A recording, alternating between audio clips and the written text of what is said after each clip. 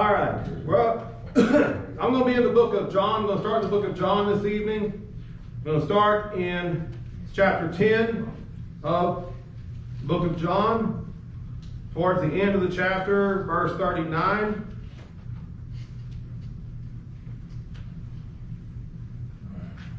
Jesus had been talking to the people and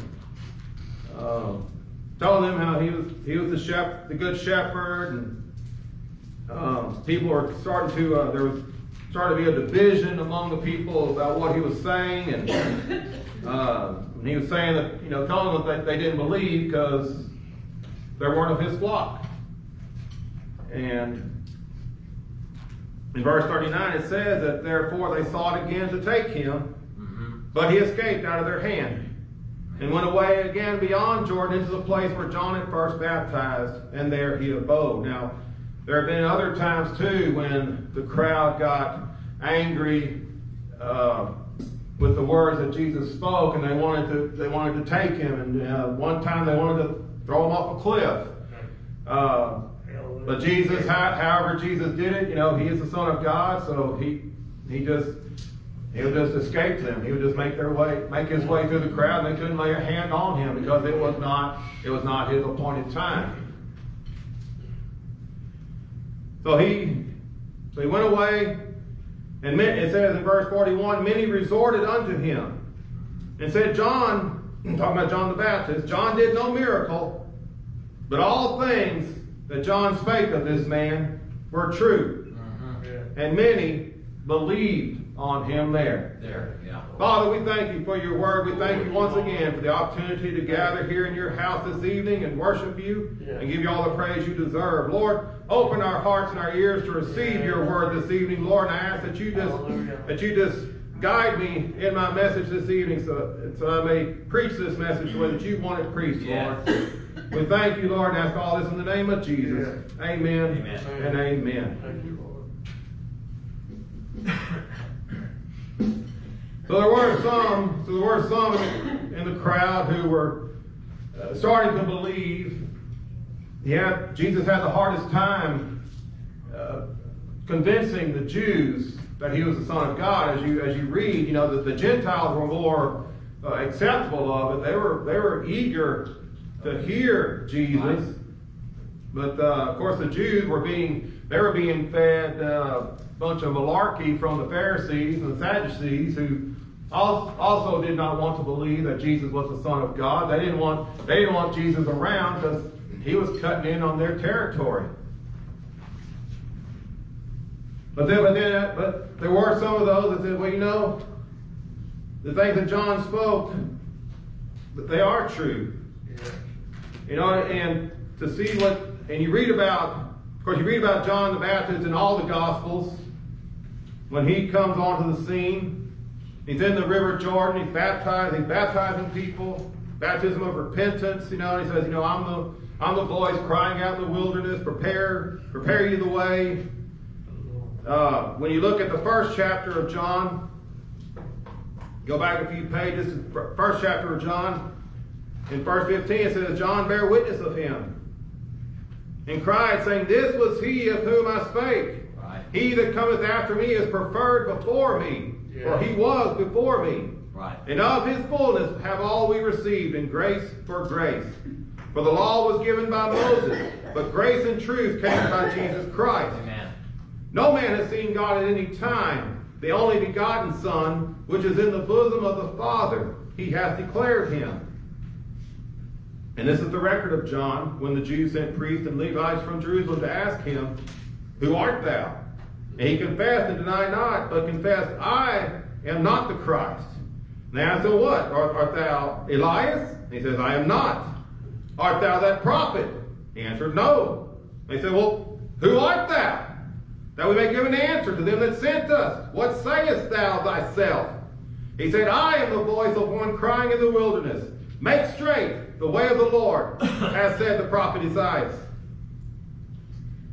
And they say, well, and the Pharisees, they which were sent were of the Pharisees, and they asked him and said, why baptizest thou then, if thou be not that Christ, nor Elias, neither that prophet? John answered, saying, I baptize with water, But there standeth one among you, whom ye know not. He it is, who coming after me is preferred before me, whose shoes latchet I am not worthy to unloose. These things were done in Bethabara beyond Jordan, where John was baptizing. The next day, John sees Jesus coming unto him and says, Behold the Lamb of God, which takes away the sin of the world. This is he of whom I said, After me cometh a man which is preferred before me, for he was before me, and I knew him not, but that he should be made manifest to Israel. Therefore am I come baptizing with water. And John bare record, saying, I saw the Spirit descending from heaven like a dove, and it abode upon him. And I knew him not, but he that sent me to baptize with water, the same said unto me, Upon whom thou shalt see the Spirit descending and remaining on him, the same is he which baptizes with the Holy Ghost. Amen. And I saw, listen to this, and bear record that this is the Son of God. Amen. The next day, after John stood, and two of his disciples, looking upon Jesus, he said, Behold, the Lamb of God. Hallelujah. And if you go further in that chapter, it says that two of John's disciples, they got up, they started following Jesus because they believed what John was telling them.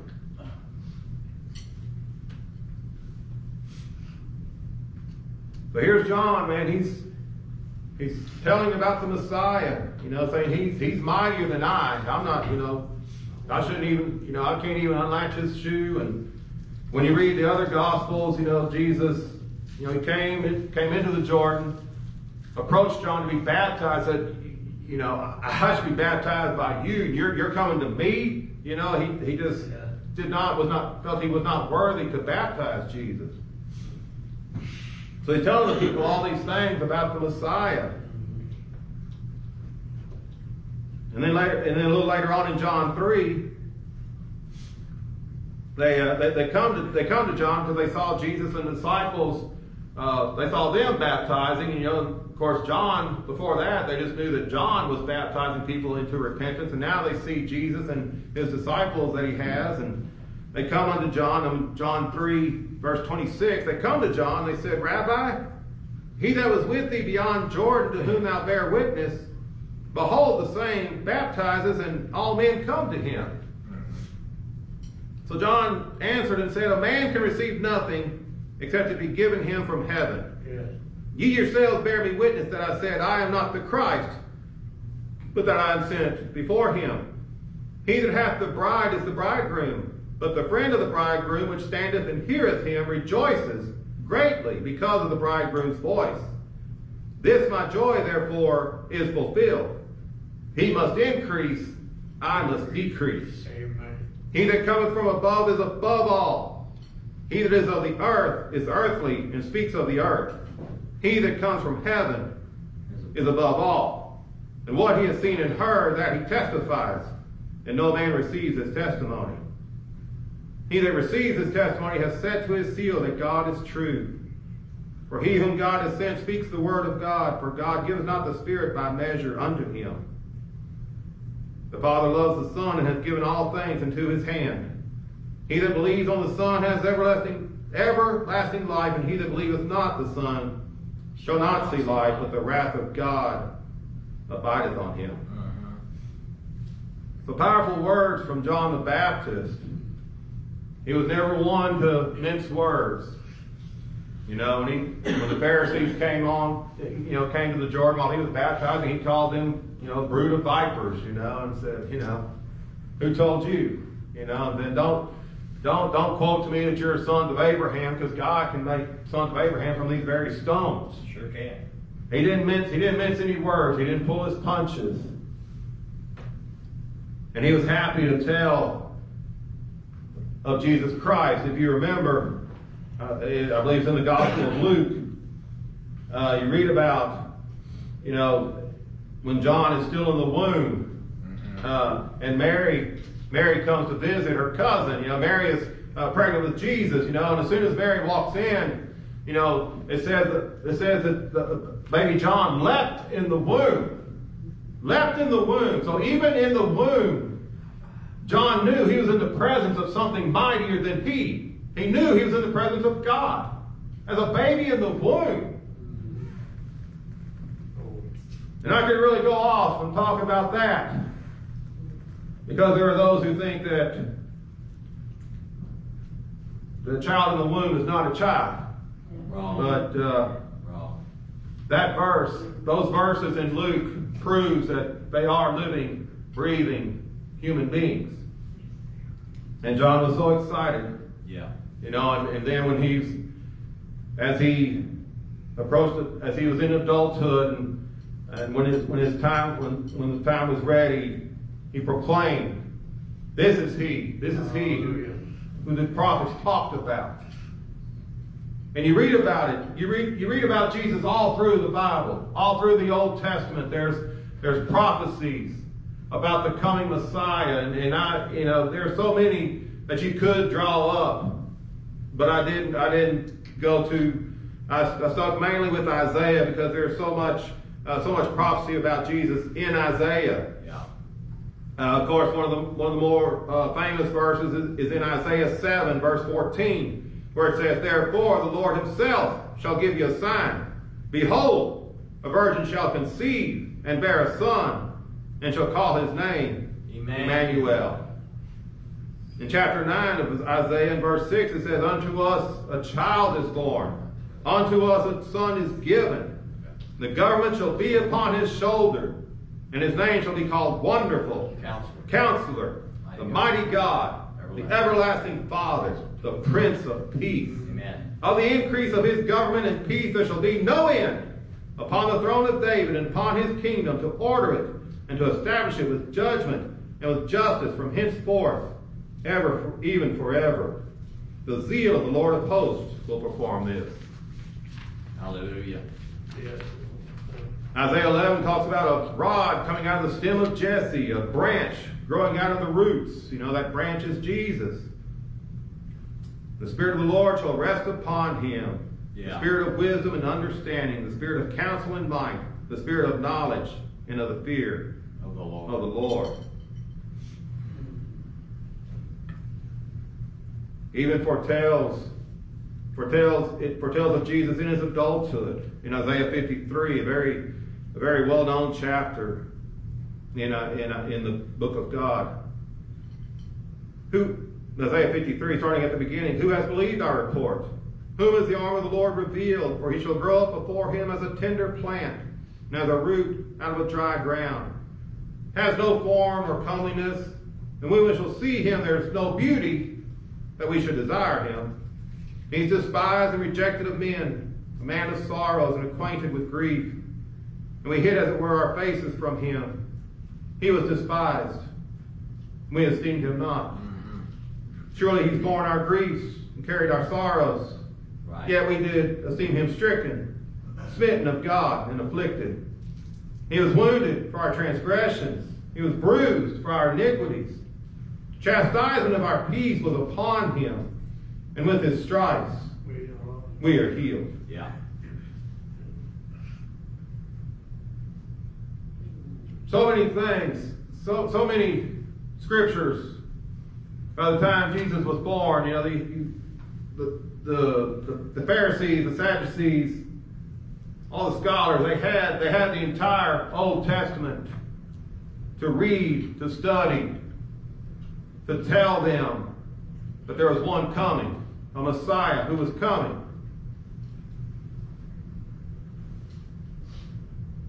And then John foretells it too, and yet there are those who do not want to believe. Some even said, well, isn't he Joseph's son? The carpenter? Come on. I mean, you kidding me? That's basically what they said. You're kidding me? Jesus? He's a carpenter. And then even one of the, even early on in John, when I think it was Nathaniel, someone saying, hey, we found the Messiah. They said, well, can anything good come out of Nazareth? They said, come and see. Come and see. And of course, as he discovered, yes, something very good came out of Nazareth. The Son of God. Amen. Oh, man. Thank you, Lord. What a great ministry Jesus had on this earth for some 3.5 years. Ministering to the people, healing the sick, and even raising the dead. And he would do miracles. He would perform signs and wonders. Yes, he did. Maybe he can stop that. I don't know. Or increase it. Well.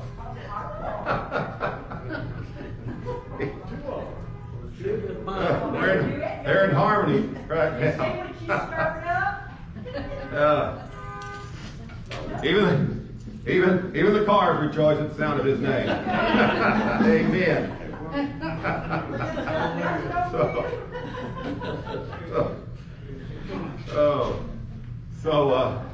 Where was I? His word makes alive. His word makes alive. Yes, his word makes alive. And so here he performed these signs, these miracles, these healings, and the people, of course, the people marveled at the miracles, and yet they just considered him a prophet or a great teacher. And they said, well, he does teach with authority like none we've ever heard. And yet they did not want to believe the truth that John had told them. They didn't want to believe. At least some of them did not. And yet, when you read through the Gospel, especially through the Gospel of John, you read, that Jesus would approach Gentiles, and the Gentiles, man, they were soaking it up, especially the woman at the well, when she discovered that it was the Messiah who was talking to her about the rivers of living water. Yeah. And she put her water jug down. She ran into town and said, "Hey, come see this man! Come see a man who told me everything I ever did. Could this be the Messiah?" She started witnessing right there. Thank God. And the people came, and they listened to Jesus, and they begged him to stay, and he stayed, 2-3 days? I can't remember exactly, and they said, yes, we believe too, because we have heard. But his own people, the Jewish people,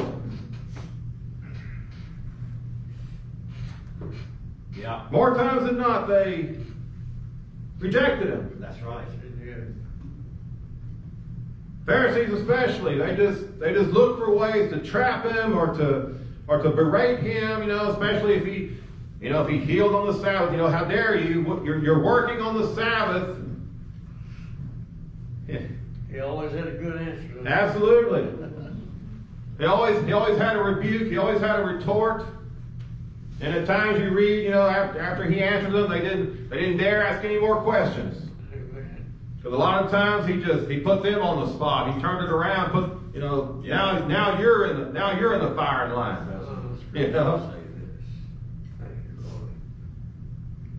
So that's why they would stir up the people, try to convince them that Jesus was of the devil. That he's doing these things by Beelzebub.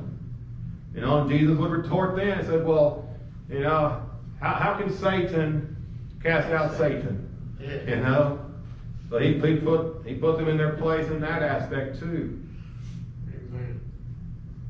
He said, if I with the finger of God cast out demons, then surely the kingdom of God has come. Yeah. That's right. Glory to God.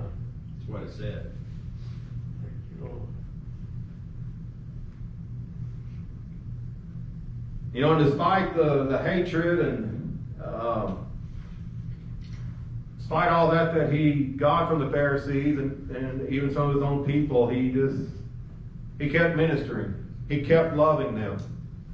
Kept giving them chance after chance to change their minds, to change their hearts. Right. To believe that, yes, what John said what John spake of this man was true. Amen. That he is the Messiah. That yes, he is Son of the Lamb of God. Amen. He can take away our sins. He can heal me. Yeah. He can make the blind see. That was the other argument. And I think it was in John 2. They're saying, well, can a demon make a blind man see? Can a sinner make a blind man see? Because that had never been done before Jesus. Right. No one had made the blind see before Jesus came on the scene. The blind could see, the lame could walk, the deaf could hear, the mute could shout. Yes.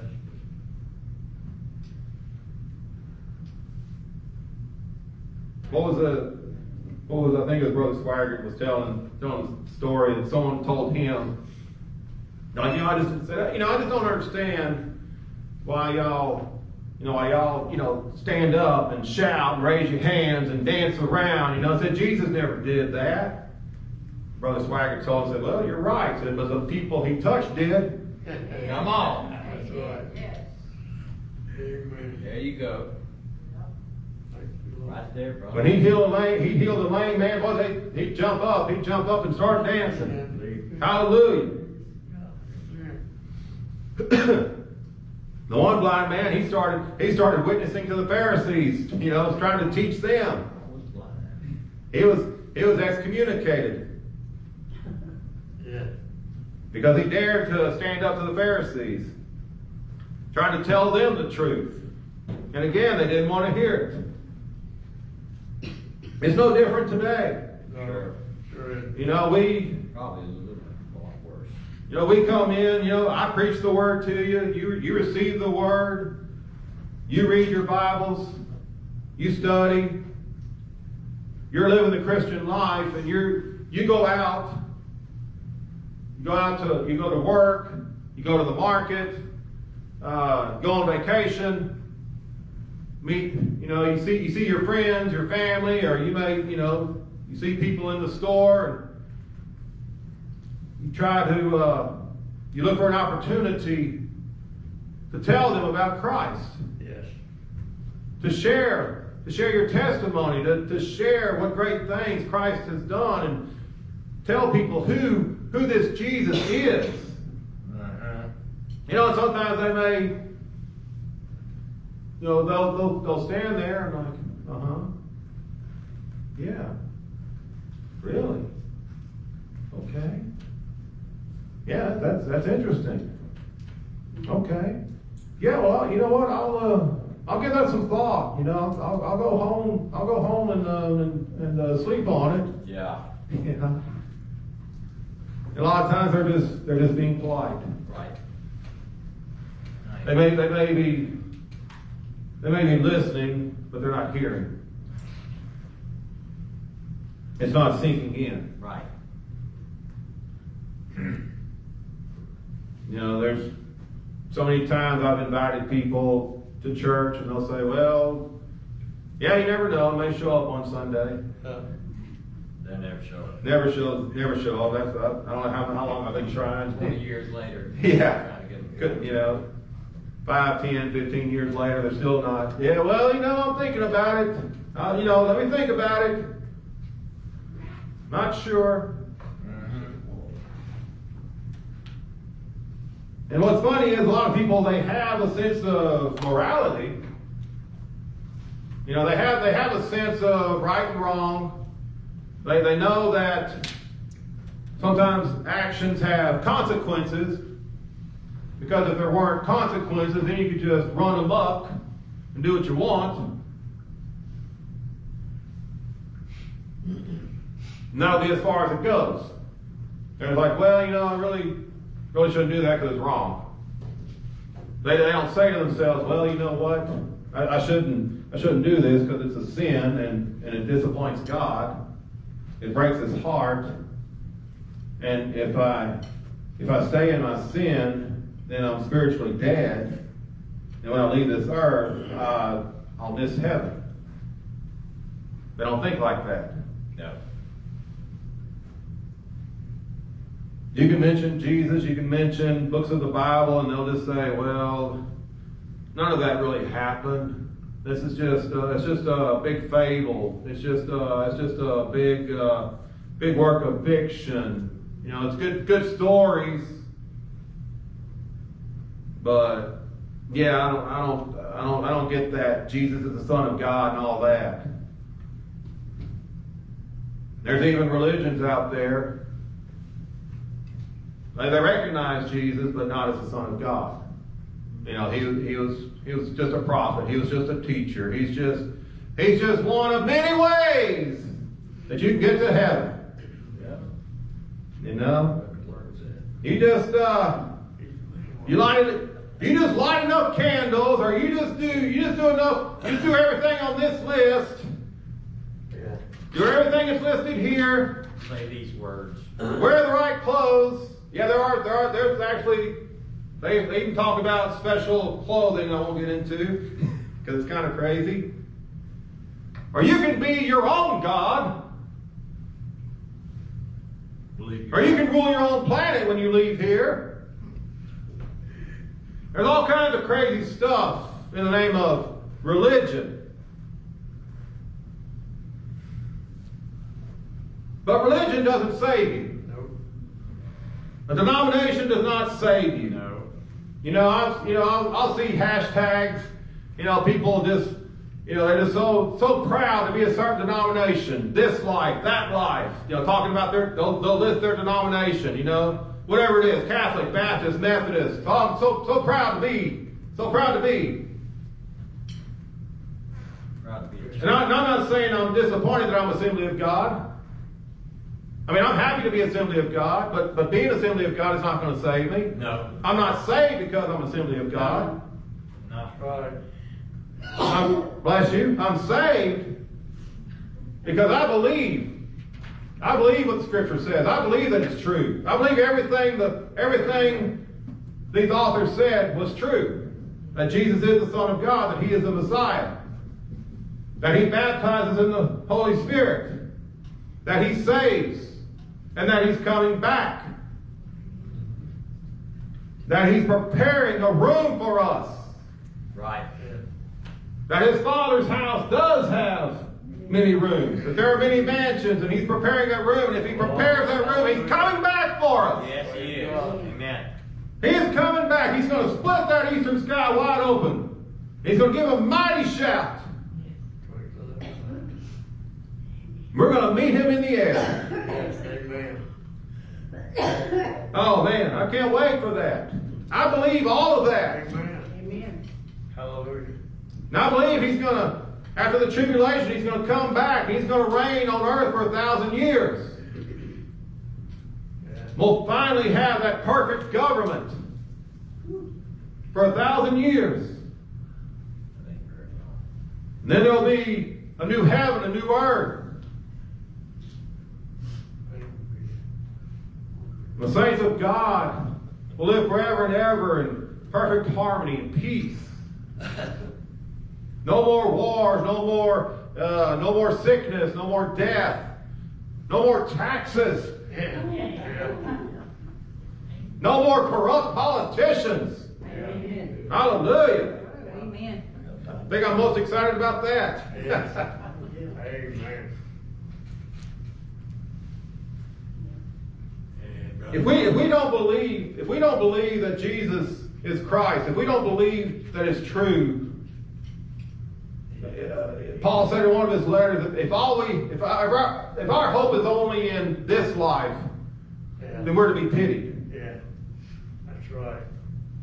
And know that there are so many of those, sadly, that do believe that this is the only life they have. So when those Yahoo preachers out there say that this is your best life now, well, yeah. If this is the only life you believe in, then yeah, this is your best life. Because when you leave this earth, it'll be far from your best. That's right. There will be nothing good about it. Jesus said there will be weeping and gnashing of teeth. He said that more than once. Be cast into outer darkness. There will be weeping and gnashing of teeth. Revelation, is another great book that tells of the Messiah, and he tells of the things that are going to happen. And I didn't write them down, but so many great things. It's a great book to read. The great things that are going to happen when Jesus comes back. Yeah. He's going to come in with his army, but the army really not going to have to do much of anything, because Jesus is going to defeat Satan and his legion all by himself. Amen. Jesus is that powerful Go on nuclear test. because he is God. Make no mistake, Jesus is God. And so many people, I think, they get confused sometimes. They say, well, yeah, there's Jehovah, the Father, and then Jesus is the Son. Then you have the Holy Spirit. All three are equally God. Amen. That's right.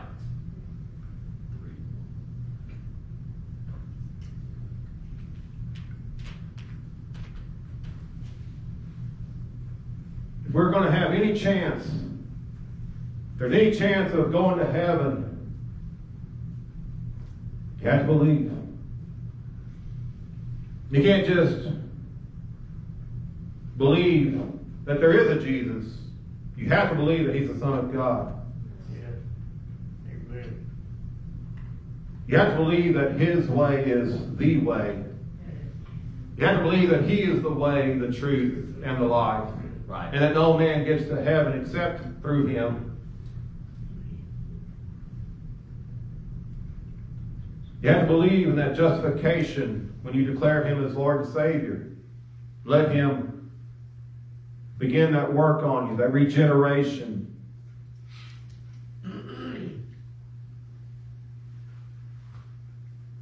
You have to believe when he says to pick up your cross. Follow me. Amen. Pick up your cross daily. This is Brother Carl Brown gave an excellent message on the cross.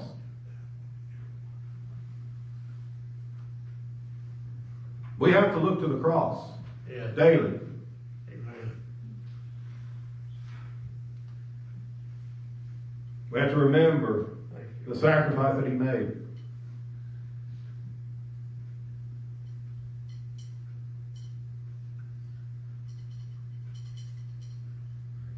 Now you could tell the scoffers, well, you know what? Even if it's not true, I haven't lost anything. That's right. But if it is true, End it all. and you leave this earth not believing, oh, you've lost everything. Amen. Do you want to lose everything? Praise. Do you really want to spend eternity in the pits of hell because you refuse to believe? Because you didn't think that everything they spoke of this man was true?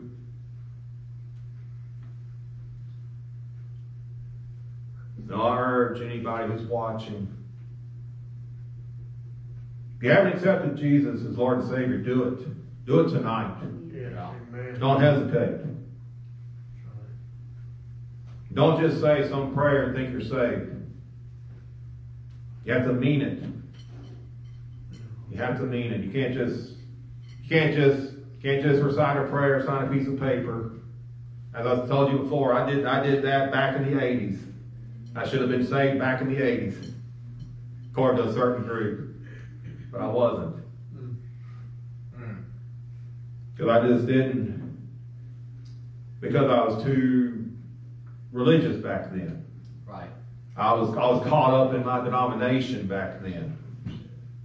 I thought as long as I was here in this church, in this denomination, I'm good.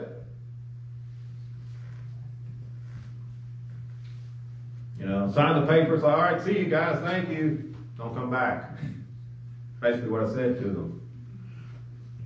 I've got my church, I've got my religion. Don't cling to your religion. Amen. Amen. Don't let the denomination, don't let religion take control of you.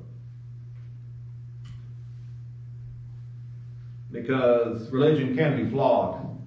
A lot of times it is flawed. Yeah, it is. A lot of preachers are flawed. Sad to say. I'm not saying that I'm better than any of the preachers out there. I try my best to preach the word and stick to the word, though. I'm very careful about books I read, because a lot of authors I don't know them from Adam. Don't know who they are, what they believe. You know, you try to I try to do my research.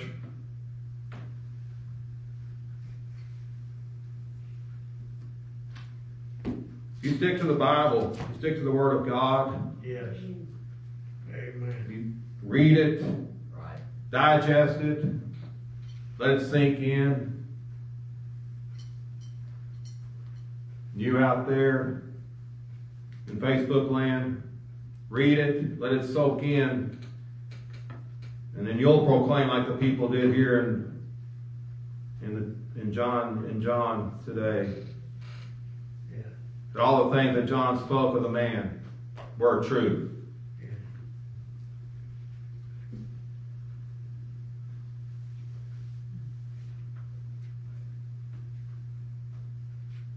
It is true.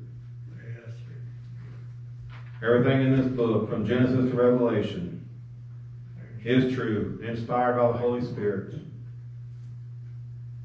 And as I said, it all points to Jesus. Amen. What a mighty God He is. Amen. So thankful. Yes. Let's pray this evening.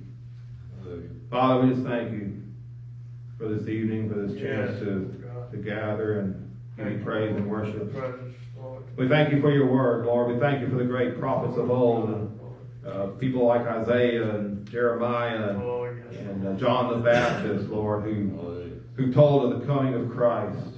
Yes. Lord, thankful for the sacrifice that Jesus made on Yes. Calvary. Thankful that all this is recorded in your word, that we can read it and know that it's true. Lord, we pray for those who have not accepted the truth yet. We pray that their hearts will be changed. We pray that we can reach them, Lord, that we can just plant those seeds, that they can be reached, Lord, and that they will believe, that one day they will believe that everything that was spoken about Jesus is true. Lord, be with us as we go out this week. Give us the boldness